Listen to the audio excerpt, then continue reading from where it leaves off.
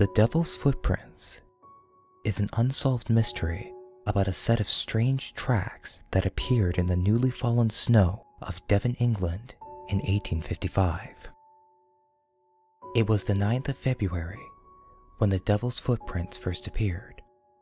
The townspeople in country Devon woke up that morning to find thousands of mysterious tracks in the snow. The tracks resembled footprints left by a cloven hoof, and they extended through an area that covered several towns. The mysterious footprints were found to go up the sides of walls, into gardens, onto roofs, and up and down the sides of fences where it was impossible for any person or animal to go. Some of the tracks just came to a stop in the middle of nowhere, as if their owner had suddenly vanished. Some stopped abruptly and continued after large breaks, and others stopped at high walls only to continue on the other side, leaving the snow on top of the wall untouched. A set of footprints even went across the river, continuing on to the other side, as if whoever had left them had passed straight across the water. A feeling of deep unease spread through the people who'd lived in the area, and many believed that the footprints could have only been made by the devil himself.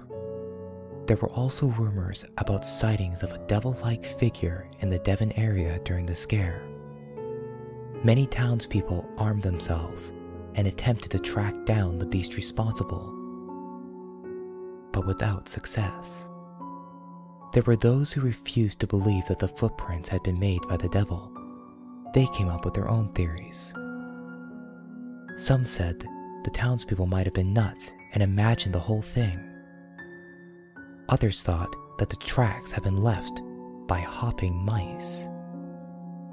Some theorized that a balloon might have floated across the landscape, trailing a rope, making odd tracks in the snow on its way. Yet more people said it could have been caused by kangaroos who escaped from the zoo, although the footprints looked nothing like the tracks a kangaroo would leave. What are your opinions on these theories?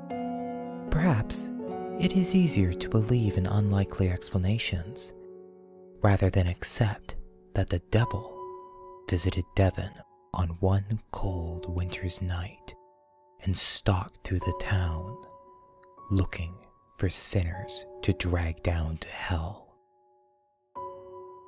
Today, the Devil's Footprints remain as an unsolved mystery, and the strange phenomenon is still unexplained.